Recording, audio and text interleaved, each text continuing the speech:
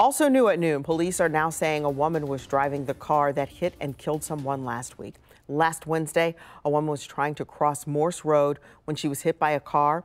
We now know the driver was in a gray Hyundai when they left the scene. The victim's family told 10 TV the woman who was hit was 25-year-old Naimo Abdurrahman. Lost your lovely sister, young one. It's very hard, and I can't explain. Like, it's a lot of pain for me.